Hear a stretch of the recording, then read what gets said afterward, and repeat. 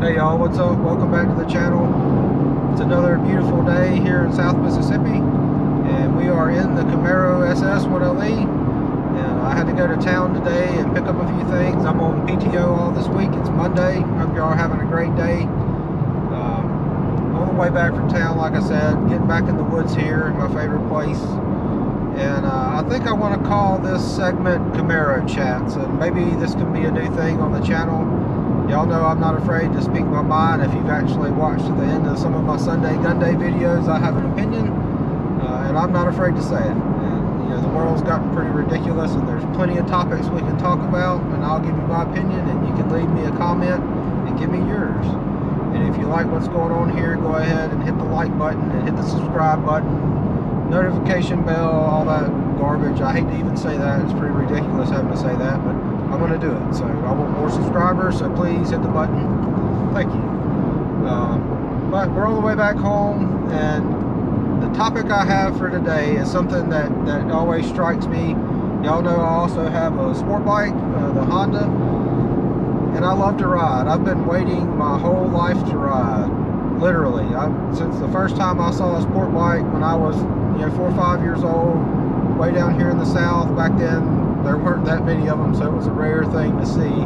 But I have been enamored with sport bikes and riding my whole life, and sports cars. It's been my passion since I can remember. When my parents got divorced and my dad first got cable in the next town over, when I went to his house and I found Isle of Man TT, I found it was the American Le Mans series back then, and Corvette and racing, and it is just, it's been a passion for me ever since. And Formula One, the V10 era of Formula One with Schumacher and Raikkonen and all those guys, it was an amazing thing to see.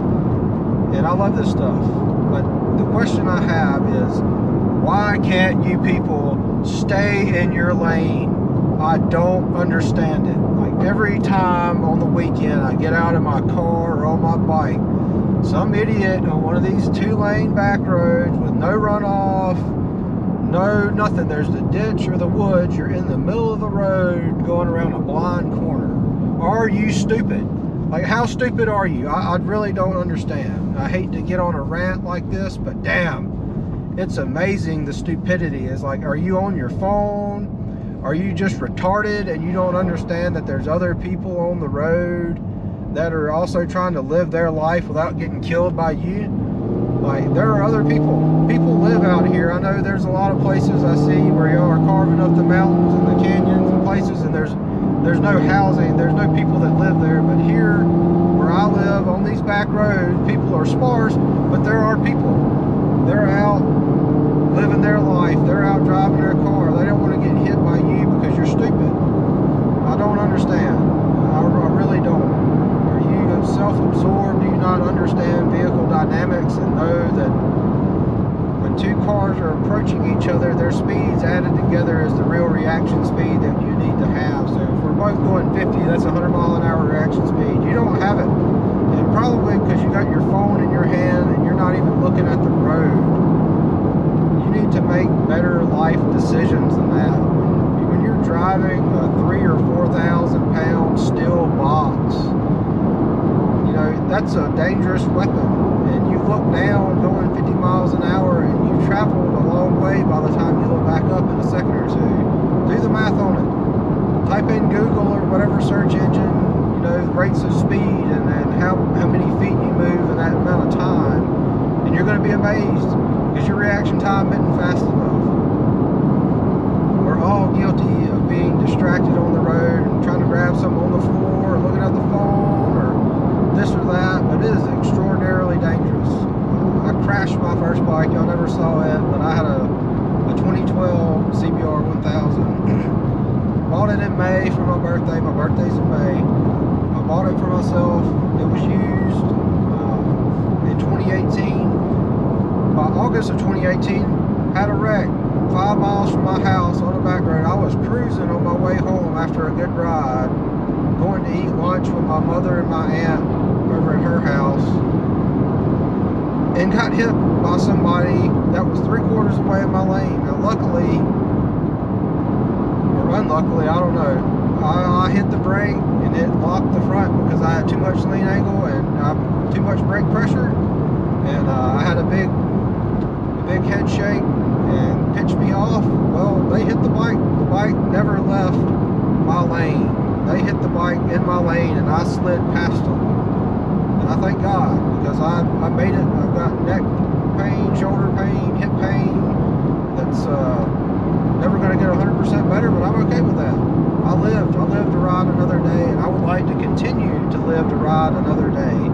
But every time I get out on my bike or in this car and I'm driving one of these roads that I love to ride or drive on, I always meet somebody that's in the middle of the road. So I don't understand why you have to do that. And it's usually not people that are going fast. They're out here cruising around, enjoying the day. Like, do you not know that there's other people? You just don't care. I mean, I don't understand it. And I guess we'll keep going on this topic into another range of it is people that are trying to impress somebody by driving crazy. I guess I've had this car for a couple of years now, 2.5 years or so, and people may not know me in this town, but they recognize the car, you know, because there's really not another one here that's a this year model and this color and a 1LE and all that. There's not another one, only one. So they see it, they recognize it, they hear it, everybody knows the car's loud and having fun and all that. But when I pull up behind you and you're in your four-wheel drive truck, what makes you think that you can go faster through the corners than me? I drive a truck to work every day, and I understand the dynamics of that vehicle and how heavy it is and the tires it's on and just the lack of suspension and weight balance and all that stuff. And I see you guys all the time, and to try to go fast, you're cutting the corners like I just talked about. You're endangering other people.